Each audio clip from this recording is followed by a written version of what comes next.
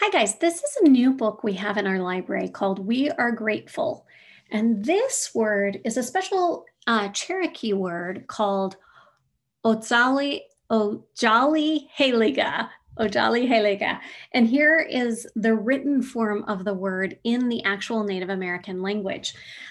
I specifically chose this book because I know some of our classes are talking about Native Americans and learning different things about Native Americans, especially in this time around Thanksgiving. So I'm going to actually share my screen so that you can see the pictures better, and we'll go through this book now.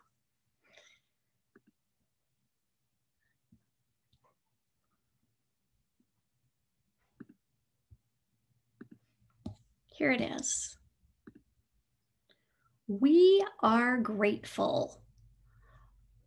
Otsaligheliga by Traci Sorell and illustrated by Franny Lissac. Read with permission of Charles Bridge. Cherokee people say Otsaligheliga to express gratitude. It is a reminder to celebrate our blessings and reflect on struggles daily throughout the year and across the seasons. So not just at Thanksgiving time, but throughout the year. Oligohusty. That means fall. When cool breezes blow and leaves fall, we say Otsaligheliga. As shell shakers dance all night around the fire and burnt cedar's scent drifts upward through the great new moon ceremony. As we clean out our houses, wear new clothes, enjoy a feast, and forget old quarrels to welcome the Cherokee New Year. While we collect buckbrush and honeysuckle to weave baskets, to remember our ancestors who suffered hardships and loss on the Trail of Tears. And we have hope as our Elise, grandma, cradles the newest member of the family and reveals his Cherokee name.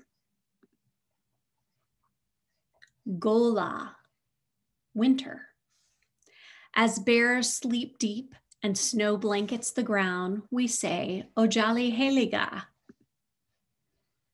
While elders share stories and we savor buttery bean bread and steamy hominy soup, as when we feed our animal and bird friends, as older children teach younger ones how to make corn husk dolls and play cane flutes, while we gather to remember an uncle who has passed on, as men cuddle babies and sing traditional lullabies in Salagi, Otsaligheliga, Cherokee.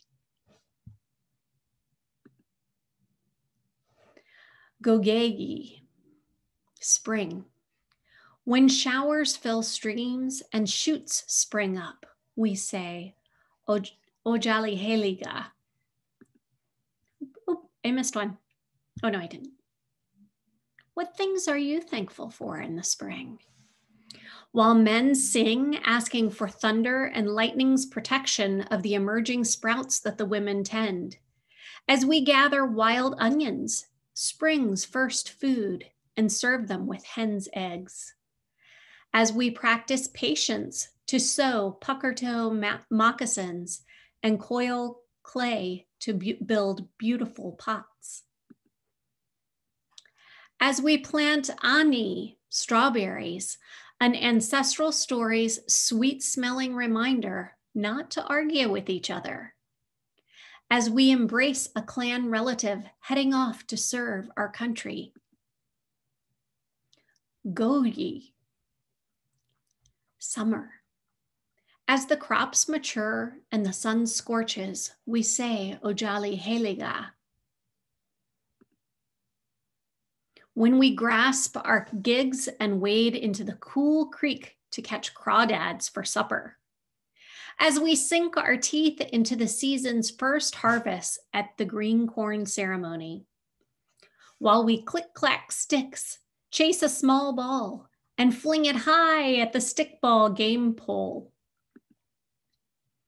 when we recall the ancestors' sacrifices to preserve our way of life, to celebrate Nulista Nudola, Nulista Nidolav, Dalu history, and listen to our tribal leaders speak at Cherokee National Holiday. Every day, every season, Otsaligheliga, we are grateful. Wow, guys, there's a lot we can learn from this story. What kind of things can we be grateful for? What sort of things do we have in our daily lives that we could be grateful for, like the things they talk about? I mean, this book found things in every season to be grateful for. Can you think about the seasons? Think about different times of year, different things you do, places you go, things you get.